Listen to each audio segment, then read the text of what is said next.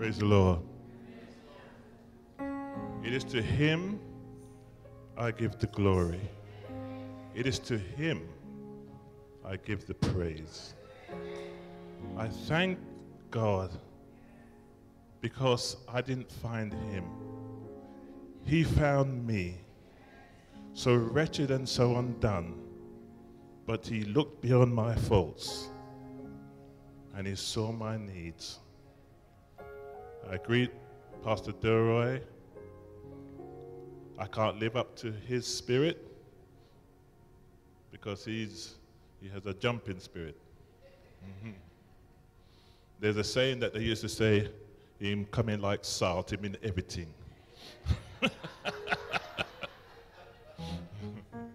But I thank God for his spirit because he has taught me, just in case you don't know, he's younger than me.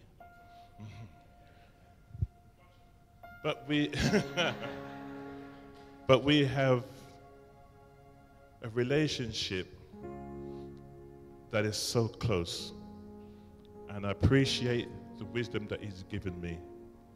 I greet Pastor Val, Pastor Cleveland, Mr. Yvonne, and all the saints in the precious name of Jesus.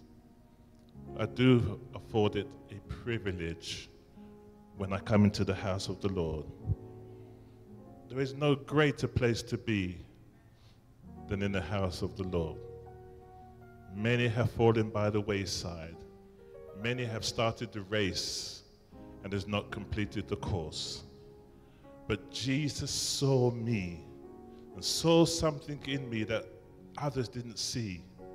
And he gave me the privilege to stand one more time. Just to get into the lesson, could you just put up Psalms 91 for me? It's a well-known topic, Psalm. And I just want to talk about the power of the blood. The power of the blood that ransomed me. When we were so undone, the blood ransomed us. He said, he who dwelleth in the secret place of the Most High shall abide under the shadow of the Almighty. I will say of the Lord, he is my refuge. He is my fortress. My God, in him I will trust. I will trust. Surely he shall deliver you from the snare of the fowler and from the perilous pestilence. He shall cover you with his feathers, and under his wings you shall take refuge. His truth, not ours, his truth shall be your shield and buckler. You shall not be afraid of the terror by night, nor the arrows that flies by the day, nor the pestilence that walks in darkness, nor the destruction that lays waste at noonday. 1,000 may fall at your side, and 10,000 at your right hand, but it shall not come near you. Only with your eyes shall you look and see the rewards of the wicked. Because you have made the Lord, who is my refuge, even the Most High, your dwelling place. No evil shall befall you, nor shall any plague come near your dwelling. For he shall give his angels charge over you to keep you in all your ways. That's it, thank you. When I think of the Old Testament to me gives me history of things that happened. The New Testament to me gave me clarity of what the Old Testament was telling me. When we look at what God done back in the Old Testament, when Moses was alive, Moses was handing over to Joshua, And he promised the people that they were going to the promised land. And what happened was that when the people were to go to the promised land, every time God gave them something, it said in the book of Judges, they sinned. Every time they sinned. And God had to send, he had to put somebody in place to save them. So many times we have that in life. God's given us a promise. And instead of embracing the promise, we walk away from God's promise. And though we may sin, there is still hope that God will keep us. But there is time that is running out. There is time when we think that we can always come before God and we can always just do what we want. But time is running out. He's coming soon. Let me just give you, Pastor Duro, I gave you a little snippet of where we're coming from.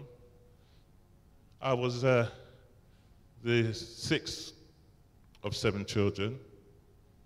I thank my mother. She brought us up into a church background. That's all I ever knew. When I came in, that's all I knew, church. When I was in Sunday school, I didn't understand the relationship with God. All I knew was this: Sunday was church, Wednesday, prayer meeting, Christmas Day, prayer meeting, Easter, prayer meeting, Easter, fasting. To many people, it sounds like it's military. It sounds like it's difficult. But that's all I ever remembered. Christmas Day, we had to kneel at the bedside and we had to pray. And sometimes I think to myself, boy, if you tell people that now. But it brought me to where I am today. You need a starting point in life. When you start to grow, you start to make decisions in life. I had the opportunity to leave church. I had the opportunity to do my own thing. But I desired to stay with the Lord. In all the years that I've been through, I think I was about 13 or 14 when I started to play the music. And I had many people that was with me and instructed me in how to play and said, you've got to, and they're not with me anymore. But I thank God that he has given me a gift, that not only have I used it in his house, he has given me the anointing and the blood that has covered me through all the years that I've been through. He's never forsaken me. I might be a bit rusty, might miss a couple of notes. When they said to me 7, 4s, and 2s, I ain't got a clue. I ain't got a clue. I have to get my calculator to work out what that was. But God, when you do something under the anointing, no matter what you go through, God has a work for every one of us to do. And without the blood, we can't do it. There's some people that can speak fluently, but without the anointing, when they go home, it falls on weak foundation. But on Christ, the solid rock I stand. All other ground is sinking sand. It depends where you plant your seed, it's where it will grow. If you plant it in the sand, it's not going to grow. Sometimes we sing a song, I wish I had a wing like an eagle, I can fly away. Other times you want to hide under the rock. But wherever you go, may God will find you. He will seek you when you're not seeking him, because he has a work for you. So when you look at the Old Testament, and you look at the judges, God put them there because whatever situation, he wanted his people to have freedom. So he had to put somebody in the place to lead them. That is why today we have pastors. When I look back when I was a child, no matter what I did, I looked at the pastor like the head of the church, like no matter how much I sinned, when he came and preached, my sins went away. But my sins were still there, but I was looking at the pastor. But when you speak about the blood where Jesus died on the cross, and they pierced his side, and the blood became an atonement for sin, just for me. You can only speak for yourself, but just for me, what the blood does for me. Though I go through life and think to myself, I knew it all, I realized that I never had a communication with God. I saw things, I heard people preach, but one thing I realized that whenever I went home, there was not a communication I had with God. They spoke about baptism. I said that was a necessity. They spoke about the Holy Spirit. Never understood what that was.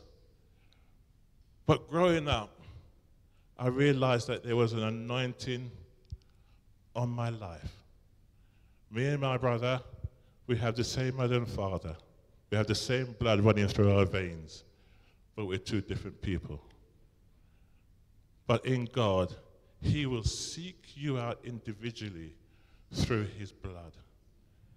So don't stand and feel that God has not done anything for you.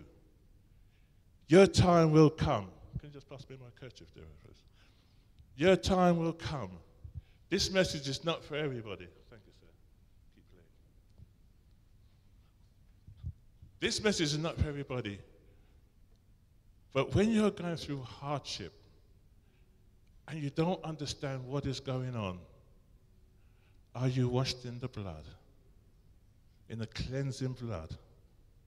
When is the last time you had a one-to-one with Jesus? When I'm at my workplace, they pulled me up and they said, we have to have an appraisal. And straight away I start to panic because I've never always been a good boy. But when I got to the appraisal, it's where you give and you tell them what you want, what your expectations are. And then they will tell you if they can give it to you. But when you go to God and you say to God, God, this is what I need, and you turn it to him, and he gives you what he wants to give you, because it's not by my will, but let his will be done. So when we talk about the blood, he ransomed it for me. Individually, you look at the wars that's happening now, blood being shed, innocent blood being shed. But Christ is who I believe in. And I know that whatever situation that we're going to go through, he is my help. Praise the Lord. So my topic, I just want to be very brief with you. When I saw Pastor Val put 45 minutes on there, I laughed. So how do we plead the blood of Jesus? Pastor Val, don't put 45 minutes on there next time. That was Pastor Deroy, okay. So when we look at pleading the blood of Jesus, what does it entail? It's a protection for us.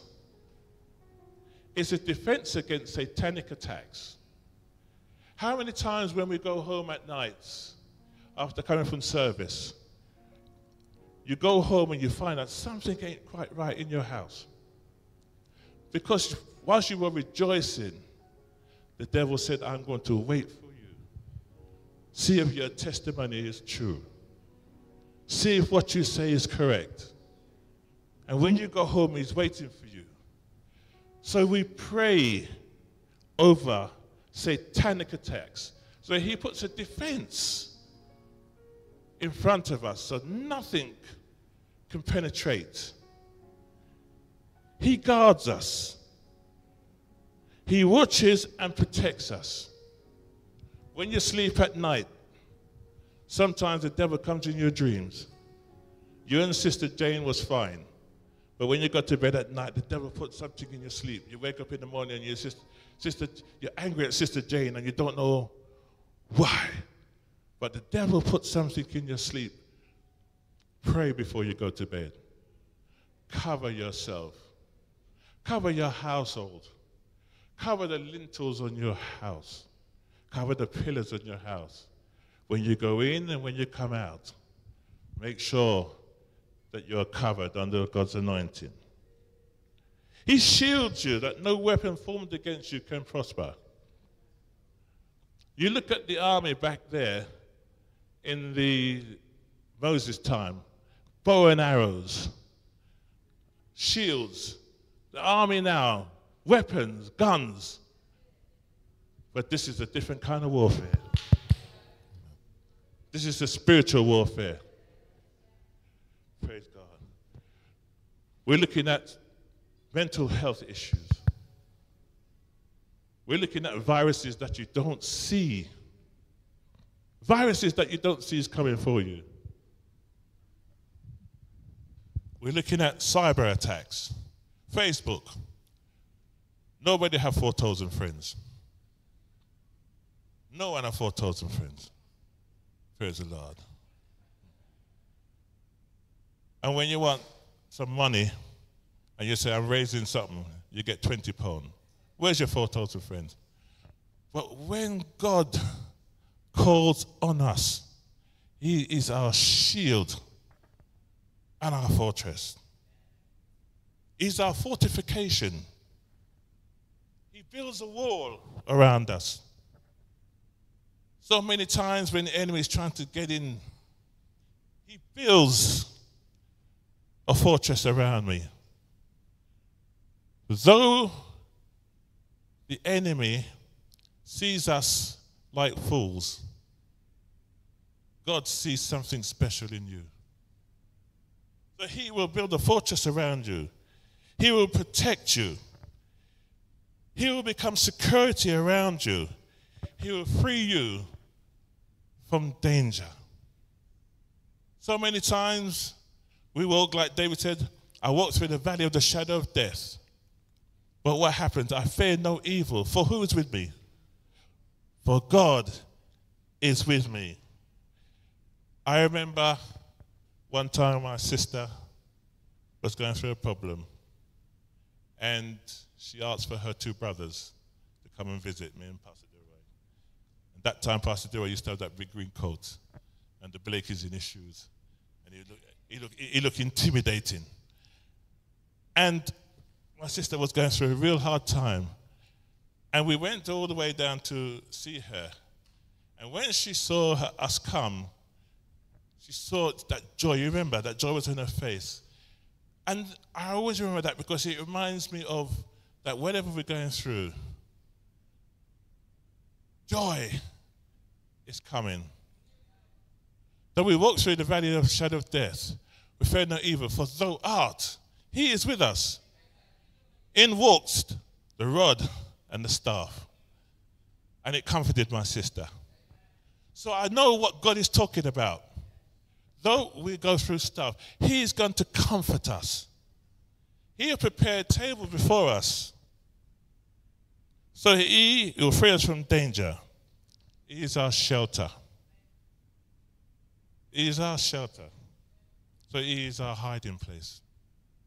When we hide in him. You know, sometimes we used to play a little game where we used to hit people and run, hit people and run. Sometimes we start the trouble and we want shelter.